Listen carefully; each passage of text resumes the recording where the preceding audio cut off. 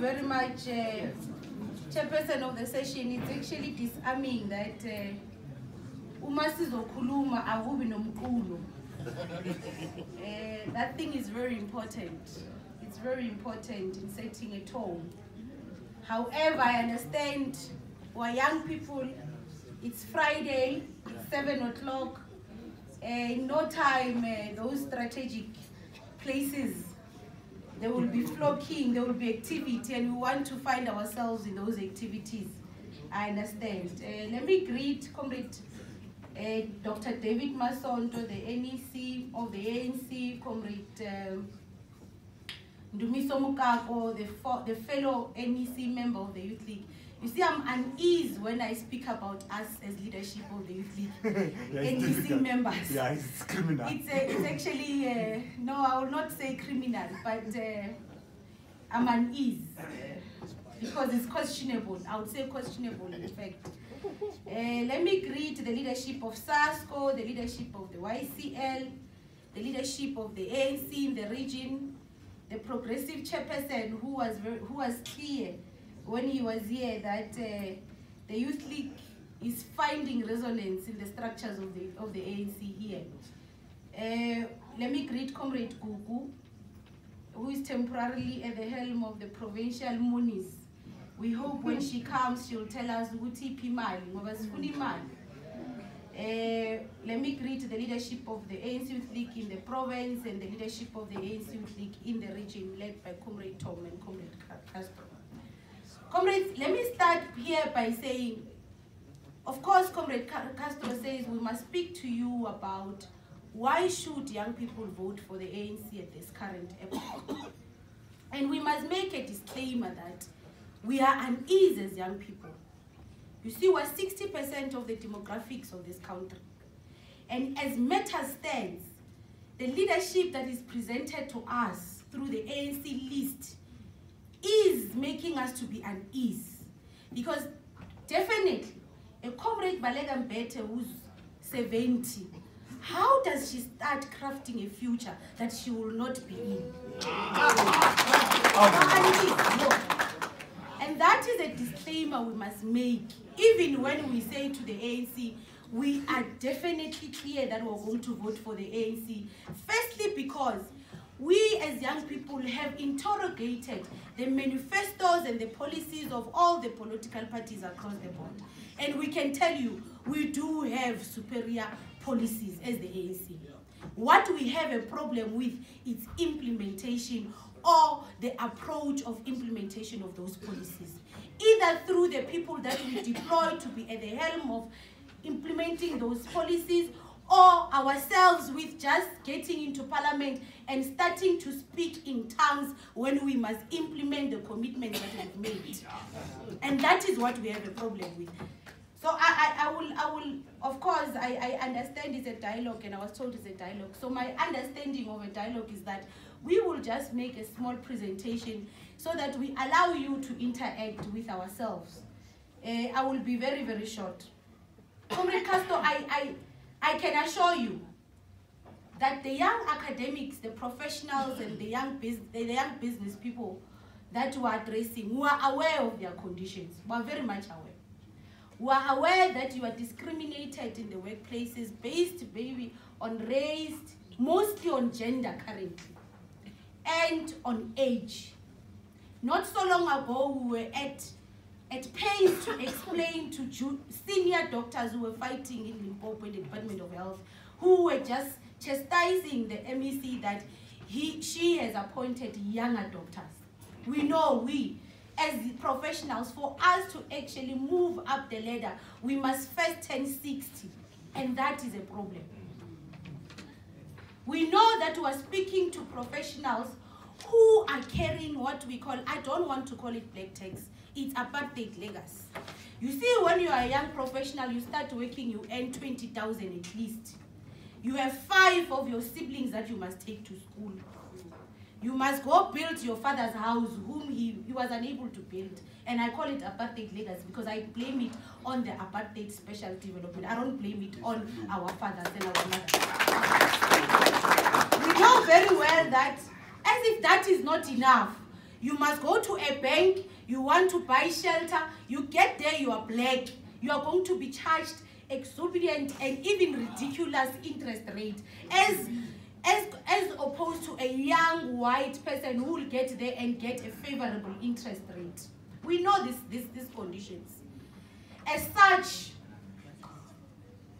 the last one, which is very prominent and is sickening, and it is done sometimes by our own comrades. We know young professionals who are females have to go sleep with HODs, they have to sleep with MECs to be employed or to be given credence. We know very well.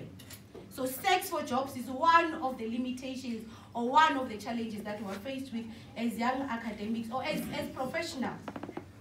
But we further know that as business, as young entrepreneurs, trading with the state is a crisis, because you must have a certain grade, you must be at a certain level, you must, and you see, they say we will actually give you more points when you've got experience. Where do we get experience as young people if I've just registered a PTY and I want to start a business and work in the state? And these are the impediments that are there. We know about these things, and we know those are conditions that you are faced with. Two things, and I think Comrade Masonto will actually deliberate on this on these issues. In the manifesto of the ANC, where the president said we are going to grow South Africa together, we agree we must grow South Africa together. We are actually growing it ourselves because we don't have any other choice. We are going to be in that South Africa in 2020 something. Majority of them, those who are on that list, might not even be there. We know, but we are at pains because we must. The president, or the commitment that is made by the ANC, is that it is recommitting itself to building a developmental state. And you see, that is very important, because what the ANC says there is that it's going to take a leadership role, either in economic policies, in the political outlook, in social matters. The ANC is going to take a leadership role in shaping what becomes economic policies of this country. And it says we are going to radically transform the economy of this country. And it says what we mean by that, we mean that we are going to transform the ownership, the control, and the management of the economy in this country. Now, what is in our hands? We know the ANC. You know, when you go and you do door-to-door, if you do door-to-door, young people will be saying to you, the ANC has been promising us a lot of things. Of course, we've seen few things. We've seen free education, which it is difficult to access. There is free education, but it is difficult to access. If you have done a right to learn, or if you have done a back to school, you go to universities in January, young people are there in lines, they have not applied because they don't have the information, or they don't have means of going online and applying online. So it is still difficult to access. So what we can only do ourselves, knowing the weaknesses of the organization that we love so much, we are not going to bury ourselves in the mud. We're going to use, and this is something we must actually adopt, Comrade Castro and Tulisan. I know Ndumiso is still a young person. I don't know about others who are in the list, but me and Ndumiso are still young people now. We are still here for at least for 4 years to come. We must say, this is an approach that we must tell the ANC to do. Firstly, that we are going to use the balance and checks approach.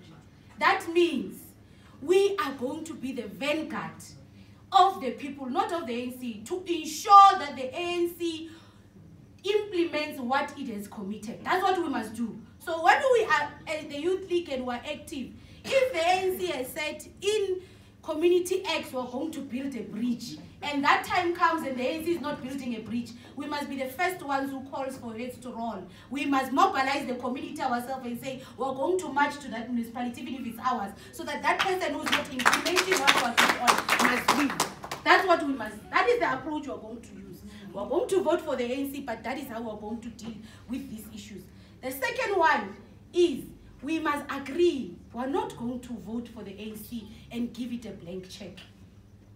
As young people, we must actually design, we must inform what the ANC will be doing in the next 5 years. I know the ANC would go to these forums, they would draft the program, even when the cabinet, you see, I am a board member of the NYDA. we have been fighting just to sit in the cabinet in Okotla.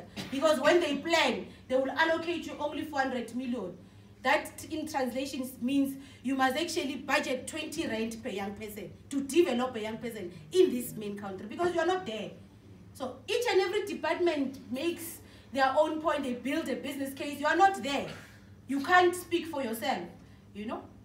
So we must ensure that we do it in a manner that if the ANC can't listen to us when we speak to them, we must make sure that they listen to us, even if it means it is unconventional methods, but that's what we must do. So in closing, comrades, because I said I'm not going to be long, the last thing that I can tell you is that, Comrade Chairperson, I disagree. You see, young people are innovative, especially these ones, the young professionals, your business entrepreneurs. I can tell you because as a board member of the NYDA, where we give grants to young people to start up their own businesses.